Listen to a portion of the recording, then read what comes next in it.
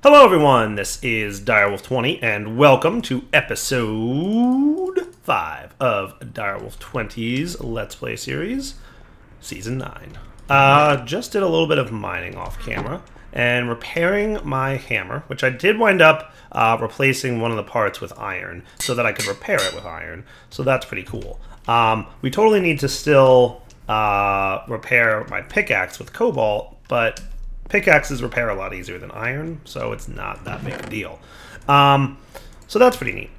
One of the things I want to start off with is upgrading my pickaxe, as a matter of fact. How much lapis do I have? Man, not as much as I would have liked to have seen.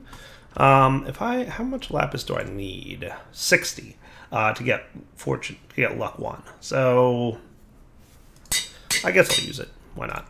So I'll get me luck 1. I'm going to have to throw more lapis on there if I want higher tier versions of luck. But at least now when I go mining, there's a reason to use my pick over my hammer. For stuff like coal and redstone and lapis. So that's good. What should we work on today? Lots of good stuff we could do. Let's see, how's my resources doing? Not terrible, actually. One thing that I'm finding a lot when I'm mining is that I'm getting a lot of stuff that I don't necessarily need. So for that, I'd like to start working on getting a dank null. So the dank null needs 5 redstone. So there's different tiers of it.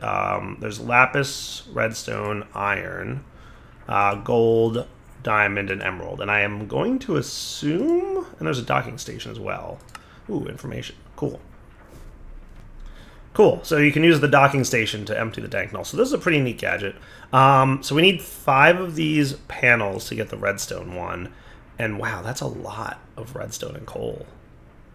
We need 5 of those?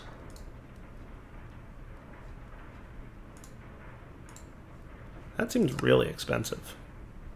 So I guess it might be craftable. I mean, I hope it does what I think it does. Dank null is one of the mods that looks like I know what it does, but I'm not 100% sure. Before I know for sure, I'm going to need some red dye. So let's go get a poppy. I think I see one really, really far off in this direction. Yay. Ooh, rose flowers too. Nice. Those will come in handy later. So let's see if this thing does what I think it does. So I think first I'm going to need some glass around the red dye. And then we're going to want this. And then we're going to want, if my math is right, 3 stacks each of coal and redstone. Which is a lot of coal and redstone, but once my mining is more efficient, we'll wind up getting more coal and redstone anyway. Those are the 2 resources that, in fairness, you tend to have a lot of. So for that dank null, we're going to need 20 of you and 20 of you. And then I should have enough to make 5 of these. And I can make... That is not what I clicked.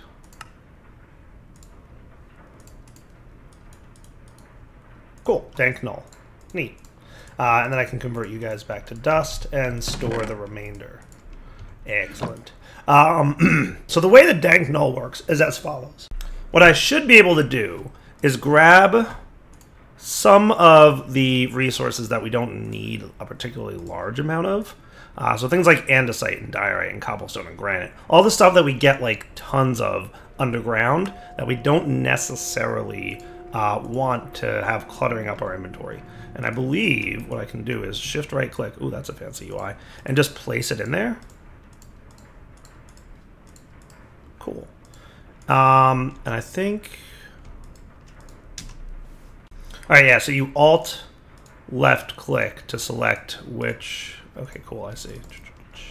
So if I put these guys in that way, it doesn't matter, but you can alt left click, I believe. So there you go, select it. So see how it has cobblestone on the dev null now? Cool. There you go. Yeah, now it's cobblestone. Neat. So that could technically go in this slot, because I shouldn't need it anymore. Now what should happen is it should automatically pick up any cobblestone that I get. Cool. See? Cobblestone. And it'll do the same for diorite and granite and andesite and limestone. And I've got 4 more slots that I can go ahead and fill up with that. Neat. So if we were to go mining, for example, and so let's just try it like right in here, right?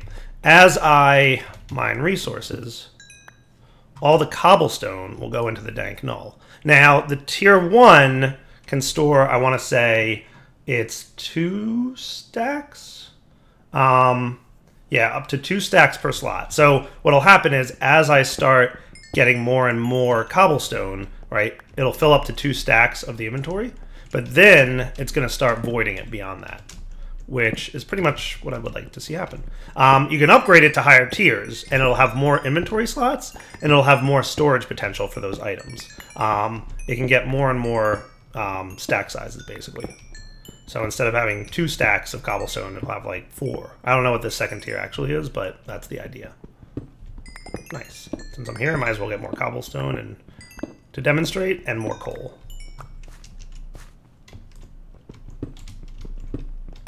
So as you pick up all this cobblestone, it's at 128, but look, there's cobble here, I'm going to go pick it up. It doesn't go into my inventory, it goes in the dank null, and it voids anything above 128. How cool is that? So that will absolutely help with any mining that you're doing. Get a dank null pretty much as soon as you can, because one thing you're going to find as you mine is you're just going to fill up on tons and tons and tons of stuff like cobblestone, granite, diorite, etc. And having the dank null will definitely help you pretty much be able to manage your inventory better. So see, like, all this cobblestone I just mined, it's not my inventory. Never picked it up. It all went into the dank null, and past 128 it's full. And by the way, you can right click with the dank null to place whatever's highlighted. So, you know, if you alt left click and you want to place diorite, you can. Neat. And alt left click to change it again, and you can place cobble. Pretty slick. Alright guys, so melted up a little bit more cobalt here so I can repair my pick. The next thing I want to work on today, I think, is progressing with some thermal type mods. Because thermal is going to give us access to lots of good tools and resources. There's a bunch of nifty stuff in thermal expansion that I frankly haven't played with in a while, so I'm excited to get back into. I think the next thing we should work at is getting more power from thermal expansion. So we're going to want a dynamo. There's a bunch of different types that we can go with. Probably the next most obvious one to go with is the Magmatic dynamo. That just runs on lava-based power. So basically you throw lava in there and it generates power. That's all there is to it. Then there's like compression dynamo that has a bunch of recipes. Generates based on fluid, fuel, and coolant. So there's a bunch of different recipes we can see here. There's also, let's see, reactant dynamo. There's enervation dynamo. Runs on redstone basically, it looks like. Pneumostatic dynamo, which runs on these coin things, but for the most part we'll probably want to look at stuff like that. Now we can also, by the way, get some good stuff for power gen. So like there's let's see, I know there's something you can get from trees. Tree oil. Yeah, tree oil from thermal gets you about 1,000,000 RF per bucket of tree oil. That's cool. Let's see what else is here. Liquefied coal, refined fuel gets you 2,000,000 RF per refined coal. That's cool. So that comes from naphtha, which comes from crude oil. Okay.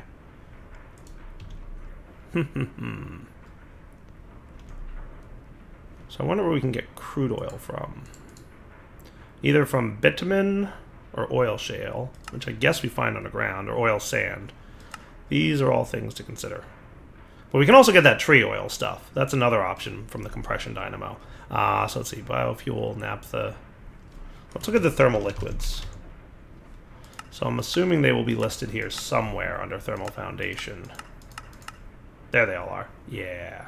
So there's a lot of different ones. Tree oil, I guess, comes from resin. So there's a whole processing method for tree oil.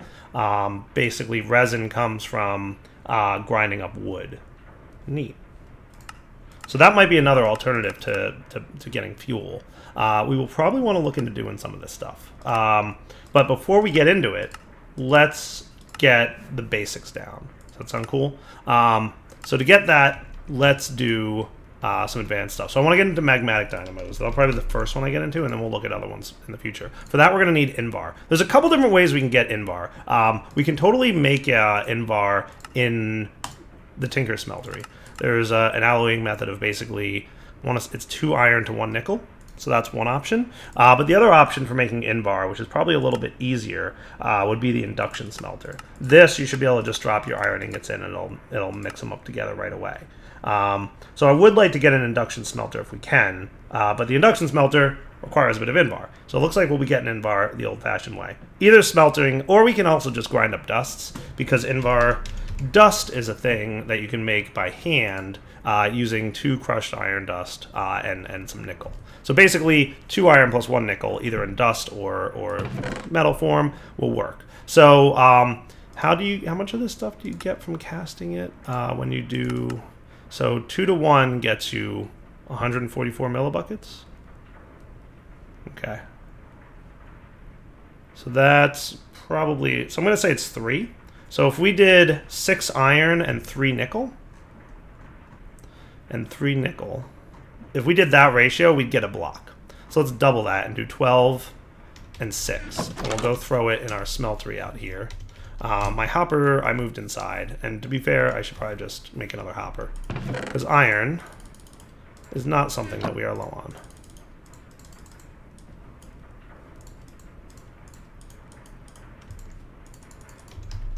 Cool. So, a couple different ways we could have gone about getting ourselves what we need, but no biggie. I'm also going to dump this out of here, and I should probably also clear out the bronze. Not that it'll hurt, it doesn't mix with anything in there, but that way we just keep this thing clean, right? 2, 3. I think that's how much bronze was in there. Nice. Okay, that can go into our metals chest, along with, I guess, the cobalt. This has kind of become the de facto metals chest. Smooth stone can go in here, and black quartz from Actual Editions can go in there. And if I remember correctly, I thought nickel smelted a little bit faster, but it's not that fast. Alright, back in 1 minute when this is done melting. Looking good to me. There we go. Molten Invar, 2 blocks worth. Let's just pour that out into the casting basin, and I'll be back when that has cooled. Okay, we've got Invar blocks. Nice. So we can convert those to Invar ingots. Hopefully that's enough to get us this next machine that I want to make. So this is called the induction furnace. Dun dun dun. Induction smelter needs a bucket, needs a machine frame, redstone reception coil, some Invar gear. So we need 10 Invar in total, so we should have enough, and the machine frame, which needs some tin. So let's grab some iron and some tin. We'll need the Invar that we have on us, and that should be pretty close to good, right? Yeah, we'll also need some redstone, and we may need a little bit of gold as well. Cool. So we'll want one of these. We will want 2 of these. We will want a bucket. And we will want a tin gear. Oh, and 4 glass. Always forget that part.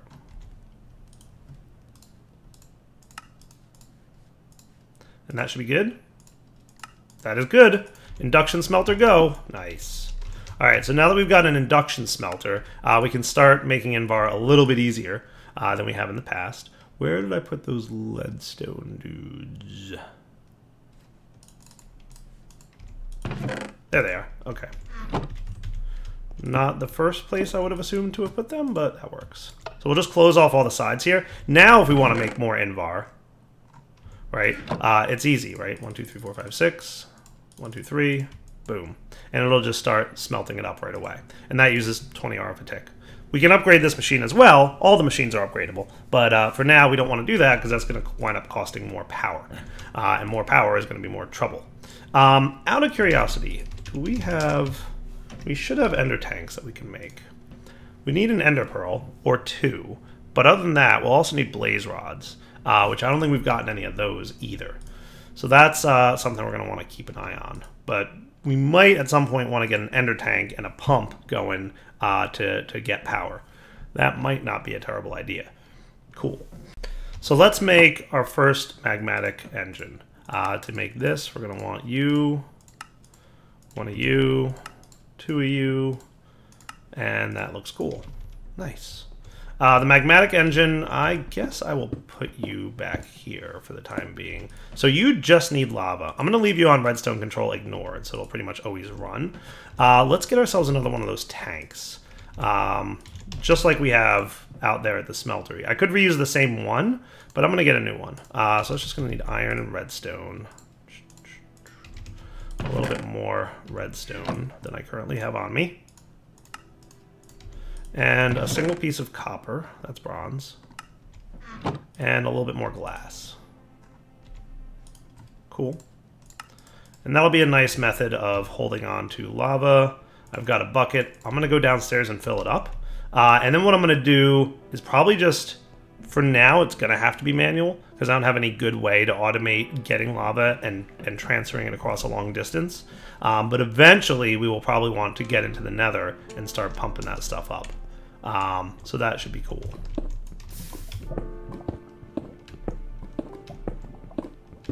So let's get this guy down and back in a minute once I've collected all this lava. That looks like a nice full tank. So this will just help augment our power production for the time being.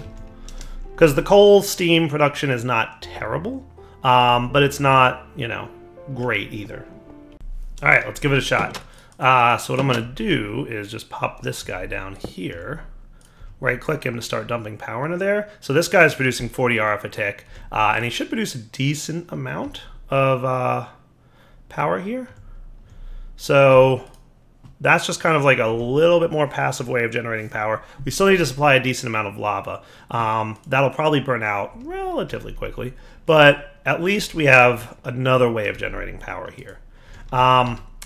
Let's look into that tree resin stuff, though, because that sounds cool. So resin you get with a resin funnel. So basically you need a sawmill with an augment resin funnel, which needs copper plates, tin gears. So to get the plates, interesting. Really? I know there's a compressor.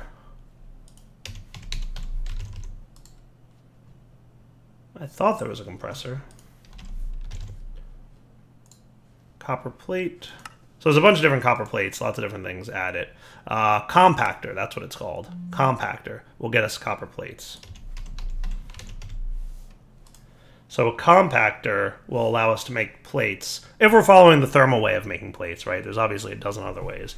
But if we got a resin funnel and a sawmill, we could totally get ourselves some resin, which we can then put into a fractioning still, which needs some nickel. That doesn't look expensive, to make tree oil. And then tree oil gets us 1,000,000 RF per bucket. It's not bad. So let's see. 100 millibuckets becomes 50 millibuckets. All right, so for each piece of wood that we get, if we're going to go this route, we will get 10 millibuckets with a resin funnel. And I'm assuming I can use like regular old oak wood on this, right? Like it doesn't show it in JEI, but I'm hoping that I can. I might need to test this in a single player world real quick. All right, before I went ahead and did this, I wanted to test it. So best way to learn mods, FYI. So you get 10 millibuckets per operation with this stuff. All right, good to know. So it does actually take a while to get a decent amount of sap. Oh, we don't get it from spruce. Interesting. But we do get it from oak wood, which is cool. Interesting. We don't get it from birch either. But oak definitely, right? Works for me. All right. Best way to learn mods, if you are new to the modding scene, create another world that you cheat in. That's the way to learn. 100%. So if you're not sure how something works, go cheat in a bunch of items, play with the mod, figure out how it works, and then go into your legit world where you're not cheating and give that a try. All right, guys, so I've done a little testing in that creative test world that I have, and I came up with a pretty good solution to power gen, I think, early game. It's going to require a few machines and a bit of automated processing, but it should be really easy to get up and going. So let's do it. because it sounds cool.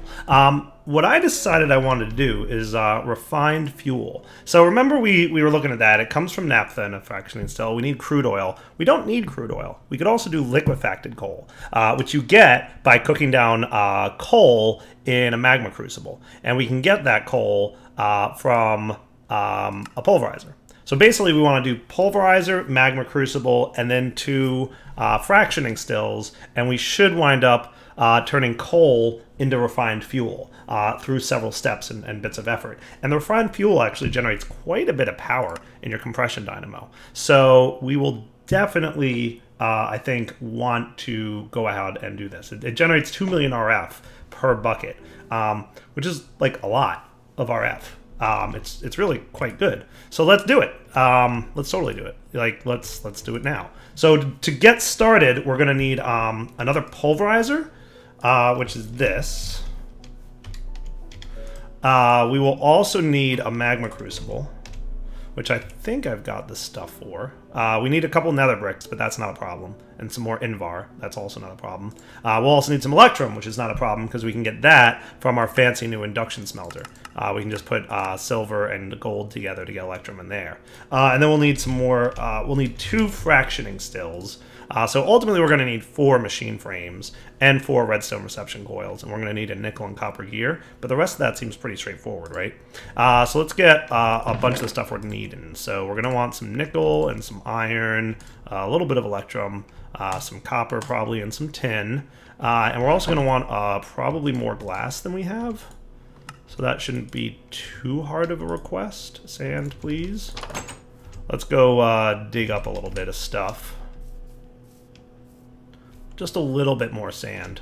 And then what I'll do is craft some of these items off camera real quick and hopefully be able to set up what we want to do. That should be enough sand for now. So you smelt that up. Cool. While that's cooking, so that should be enough actually for the 4 that we need. Hey, wrong one. 10 gear. 4 of these guys. And then we're going to want 4 of these dudes, right? And we're going to want 2 fractioning stills, which is going to require in total 4 of you. And we're also going to need a bunch of redstone. I forgot about that. We're going to want, ultimately, probably 4 of these guys. And a nickel gear doesn't seem like it would be too hard to get one of. So, actually 2. I forgot. We want 2 of them. And the glass. So we should be able to get 1, 2 of these, okay? We're also going to need that magma crucible, which needs some nether brick. So let's get 8 netherrack. Smelting. And while we're waiting for that, let's get our invar gears times 4. So we're going to need, so if we need 4 invar gears, we need 16 invar. So let's do like 12 and 6. Does that sound good? 12 and 6 should be enough invar for us. Nice. There's 1 nether brick. Anything else we can get by way of this stuff? I'm gonna wait. I'll get one of these guys because we're totally gonna need one. Let's get our pulverizer while we're waiting, because we're gonna need another one of these. So for this, we're just gonna need a couple copper gears, which shouldn't be too bad. And I think a piston. And now we should have everything we need for this, except for the flint. Didn't I just get copper gears? Why were you telling me no? There you go. So pulverizer's done, fractioning still is done. Almost enough invar for what we need, and this guy. Done. Cool. So then we just need the magma crucible, which we may want to use. We'll definitely want more magma crucibles later down the line, but for now we'll be all right. Cool, magma crucible. So this should be the line of stuff that we need. Let's also snag a little bit more lead, so that we can make more of these guys. cool. What do I want this setup to be? That's a really good question. What I should probably consider doing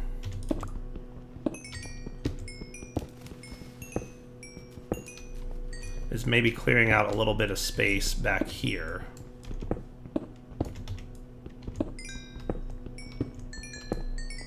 Now, eventually we're going to move into like a proper base with a proper house and all that stuff. But until we get to that point, we can do this. This will be like a temporary little setup here. So you're going to do that. And I'm going to actually use my wrench just for visual purposes to disconnect that guy, because we don't want to actually have him connecting. Let's run some lines under here.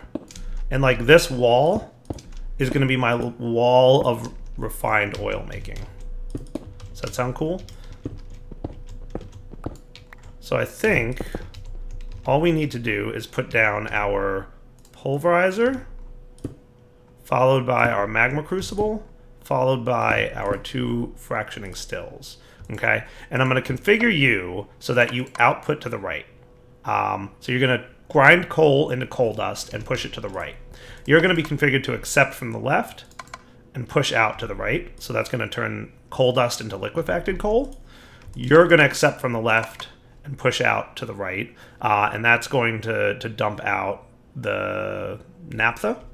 And then you're going to accept naphtha from the left and push out to maybe the top. Yeah. And I'm going to make another tank for that. So you all should be having power now, and you should all pretty much be good to go.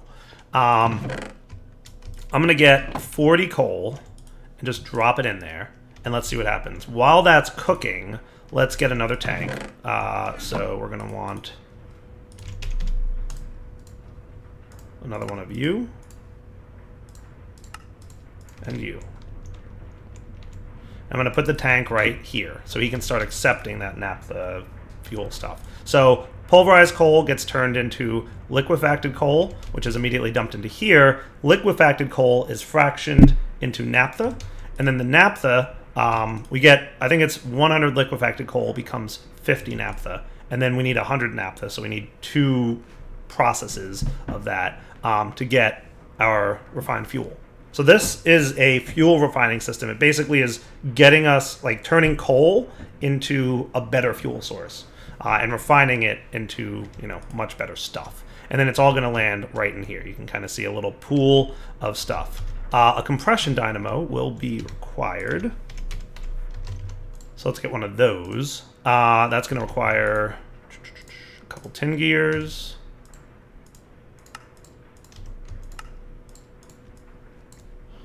And a piece of silver.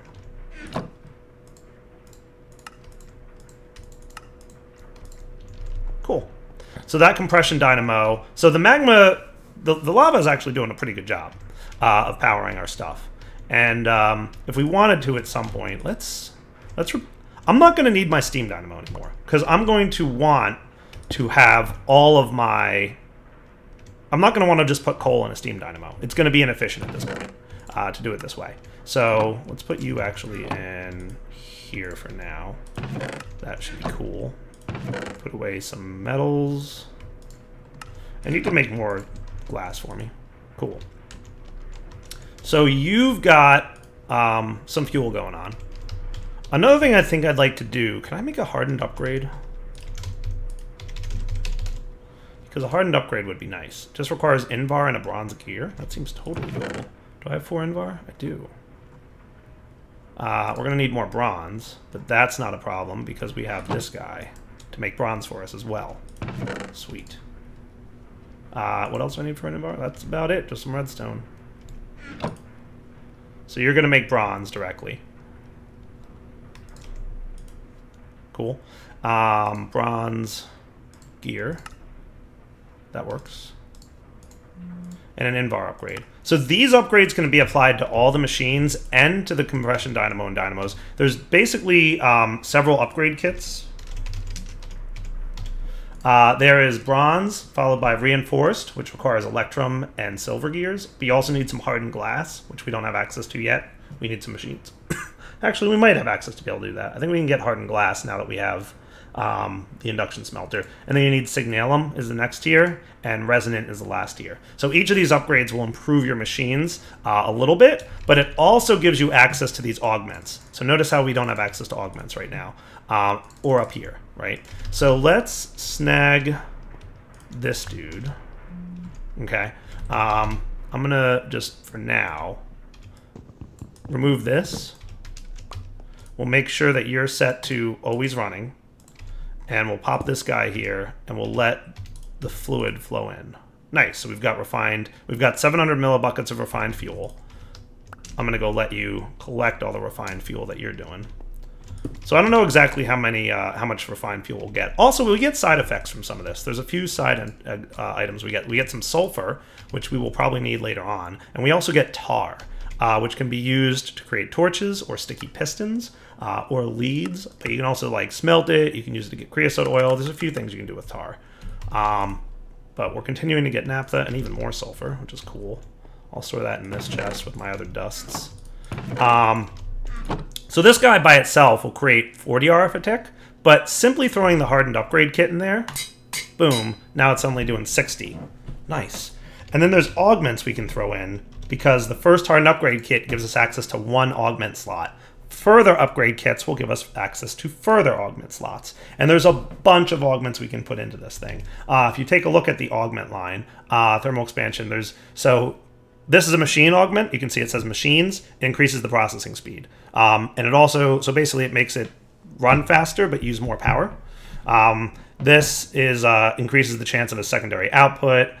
Destroys excess secondary output, so if you don't want to keep cleaning out stuff. Trivection chamber is a nice output upgrade for smelting, because it doubles any food that you cook, so that's pretty cool. There's a bunch of upgrades for all kinds of stuff. Some of them are specializations, which means that it changes the functionality of the machine a little bit. One thing that we might want to look at, so there's this guy, auxiliary transmission coil. It basically increases the power generation. It makes you generate more RF per tick. And you can see it goes in dynamos, but overall it produces less energy, so it's like less efficient but more power RF. And then there's an augment to increase fuel efficiency, which is pretty neat. So for now, what do I want to do? Do I want to increase it? Like, that would be kind of cool. You can swap these in and out, by the way, as much as you want.